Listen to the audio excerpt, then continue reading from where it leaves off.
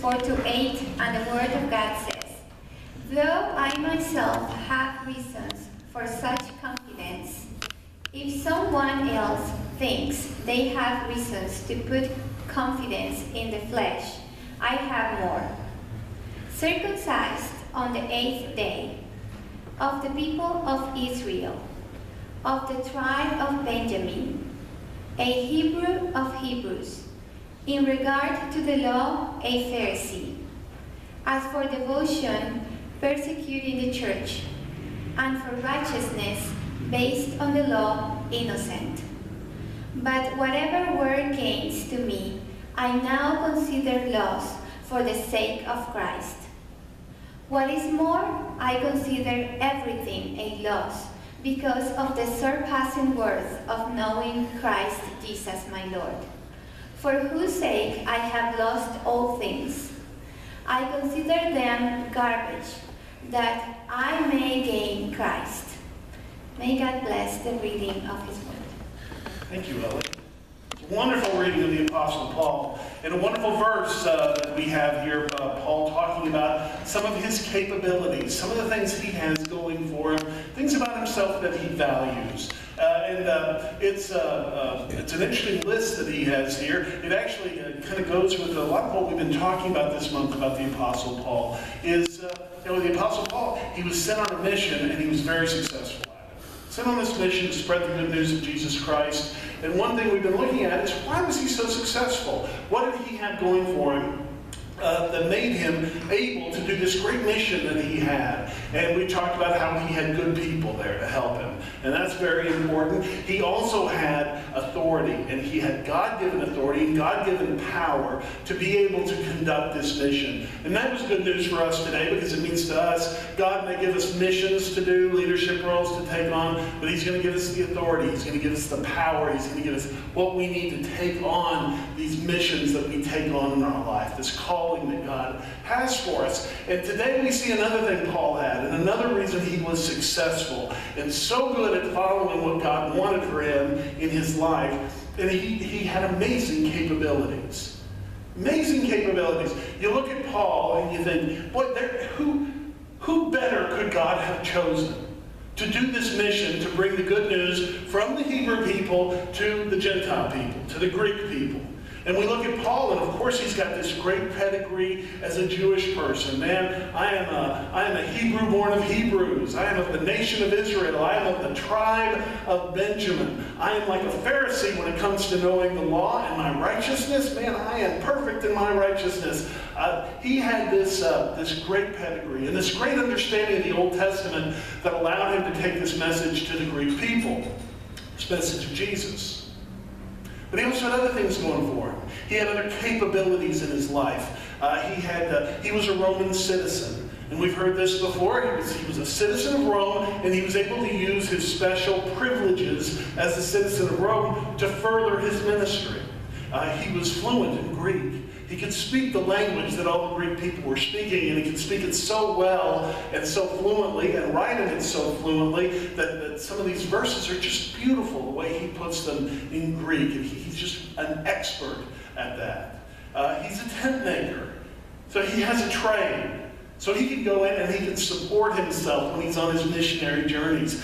Back then, being a tent maker was great. It was kind of like being an auto mechanic in the United States. There's always a need for a tent maker back then. Always a need for somebody to be able to repair and to make tents, and Paul could do that. And so he could support himself. And then there's just a list of other capabilities Paul has, until finally you look at him and you say, this guy, well, no wonder God wanted him.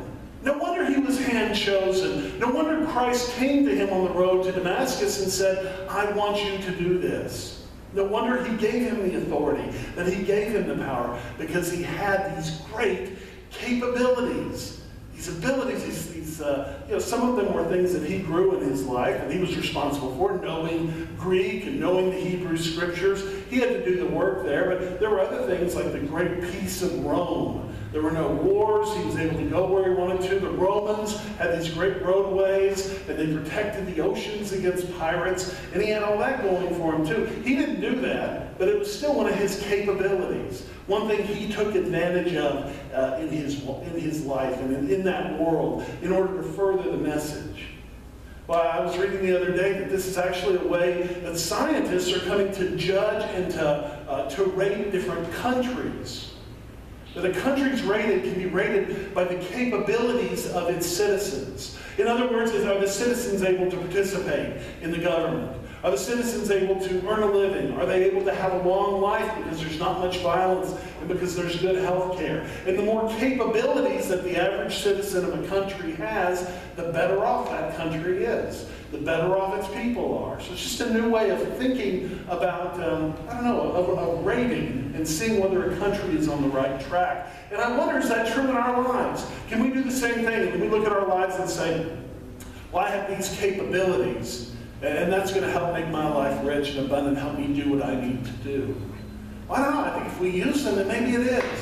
What are we capable of? And what are we using that capability for? Gosh, look at our group here today and think of all the capabilities that we have here. All the folks, Paul was a tent maker, and here we've got people that know computer code and civil code and tax code, all the criminal code. We have got folks that are healers here in this service, that bring healing into the lives of others, and difficult cases of healing. We've got people here who are our great teachers, and who can take a child with learning disabilities and teach them how to read. Wonderful capabilities that we have, capacities for doing great things. Just as Paul had his tent making, we have all of these things. And friends, when we can use these things and use our capabilities to make this world a better place, make it more the world God would have it be, that's a wonderful thing. To be able to be like Paul, to use these capabilities. And we all have them in our lives, and it's not just the work we do, it's our passions as well, it's the art that we do, it's the music that we make. All of these things, special capabilities, and when we use those things for the glory of God, man, that's a great thing. That's what Paul was able to do. He didn't just sit back with that Greek or sit back with his Roman citizenship or with the great opportunities to travel that existed because of the Roman Empire. He got busy. He got on it. He was going to take this great message of the love of Jesus Christ and take it out into the world. And he wasn't going to miss a day or a second or one opportunity to bring these great capabilities out into his world, out into his community. And it's a thing we can do here today as well. That's one thing the church should be. It should be a place where we celebrate our capabilities. And so if you play a musical instrument, that you can come up here and you can celebrate that and bring glory to God through playing. Or if you're talented at working with kids, you can do that. Or writing curriculum, you can do that. All sorts of different ways that we can show our love for God. And I'll tell you, if you don't have the capability, then you can get it. Right? We can grow in our capabilities, and that's one of the great things. Let me tell you a story about one person who did that, and we saw an example of his work here today. Robert came, been a member here of this church, 10 years, longer than I have, 10 or 12 years. But not long ago, he discovered, he thought this church should be capable of taping the sermons and taping the worship services. He thought that was a capability this church had. And so he learned what he needed to learn, and he's been taping the worship service, hardly ever missing a week. I can't even remember the last time he missed a week taping, and putting them up on YouTube. And so the people all over the country now are able, people that grew up here at this church are able to watch part of the worship services that we have here, simply because Robert said, I want this church to have that capability. And I want to make myself capable of making that possible.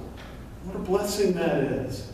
If you don't have the capability, get it. If you don't see it or you want it, achieve it. If you don't see it happening here at the church, making it happen. Oh, we can bring great blessings to God. Just think of the ways we can spread the good news of Jesus Christ when we take this into our heart, when we use our capabilities the way Paul did to spread the good news. And let me tell you, you may be surprised where you find some of these capabilities in your life. I think the best capabilities of all, kind of the ones Paul had, were the ones that helped to connect people together. The fact that he could write, the fact that he could communicate, the fact that he could travel. All of these were capabilities that brought people people together.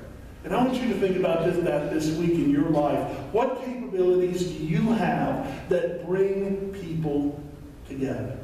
Music's a great example of that. Music brings people together. Being able to write, that's another thing that can bring people together. Video, the internet brings people together. What are your gifts? What are your capabilities when it comes to bringing people together? And you might be surprised where they are.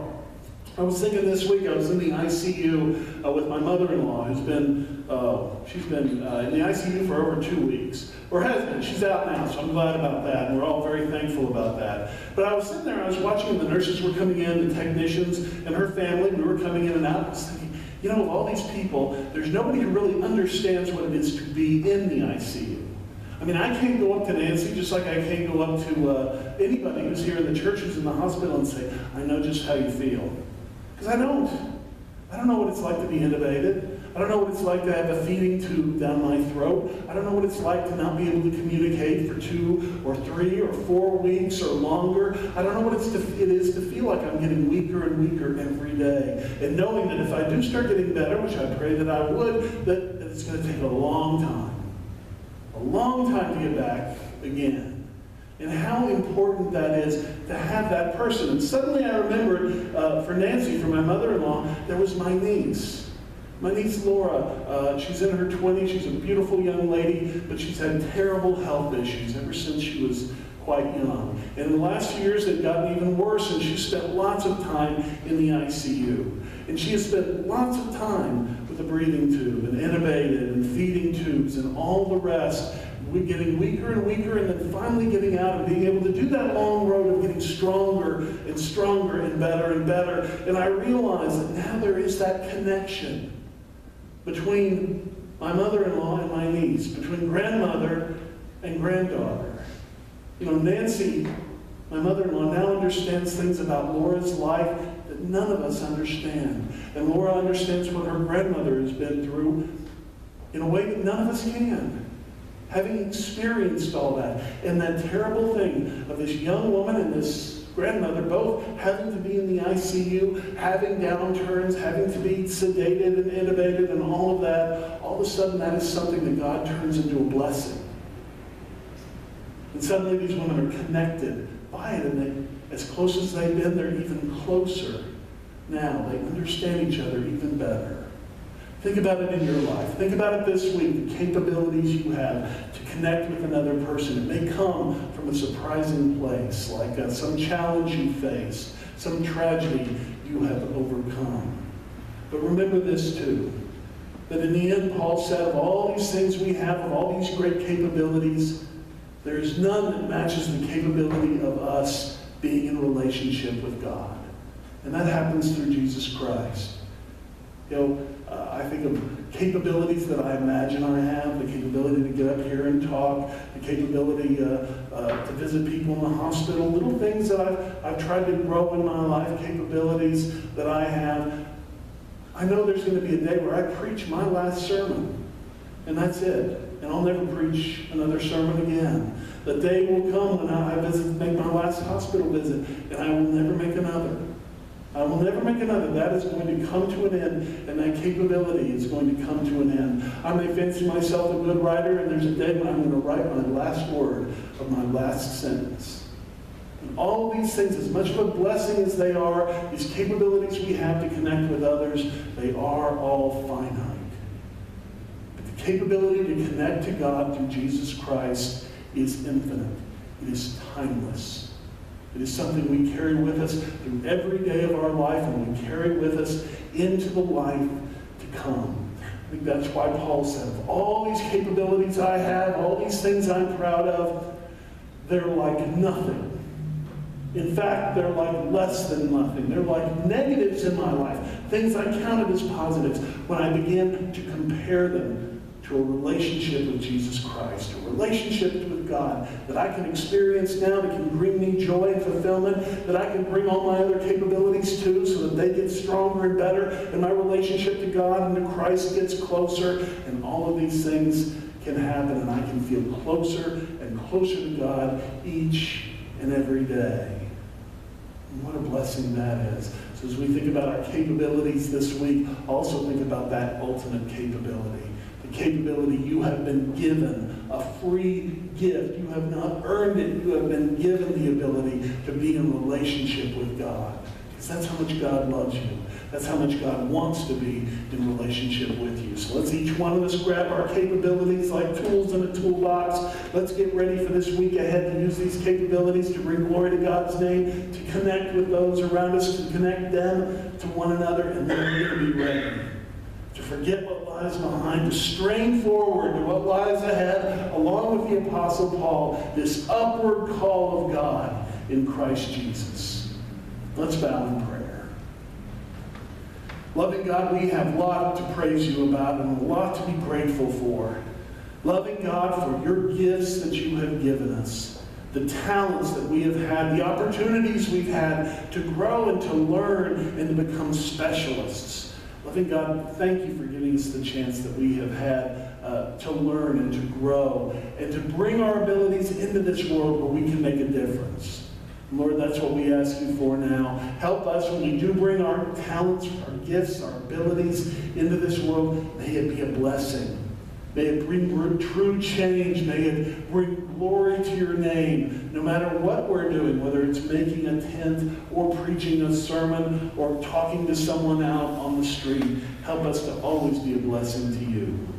And loving God, we do ask that you bless all of those today who are seeking you. All of those who are looking for something stronger and something better and something deeper. Loving God, as we come to this table, as we prepare to come to this table now, we recognize what we are bringing to it. We are all bringing different things.